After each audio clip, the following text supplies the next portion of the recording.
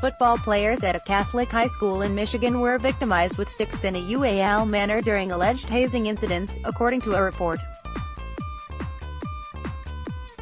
It's unclear how many players on the varsity team at De La Salle Collegiate High School in Warren were involved or how many may have been attacked by their teammates, several sources close to the matter told the Detroit Free Press.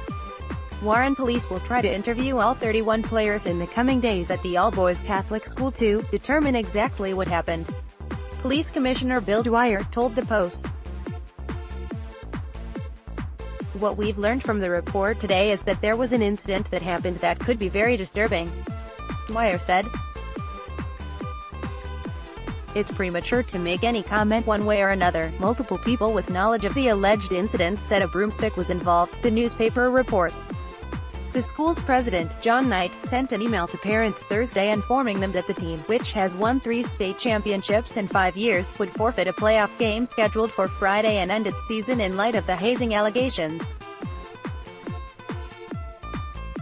"We have recently discovered a series of hazing incidents conducted by several players on our varsity team," the email read.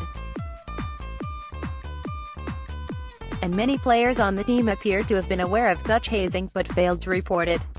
The alleged hazing took place in the team's locker room," according to the email. "Upon an initial investigation by school administration, it appears that the hazing has deeper roots, and is more pervasive than originally thought," the message continued.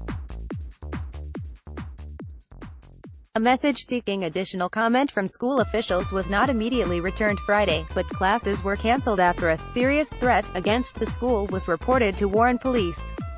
The threat was not related to the hazing allegations and the closure was done out of an abundance of caution, Dwyer said. "Share this, let's block ads. Why?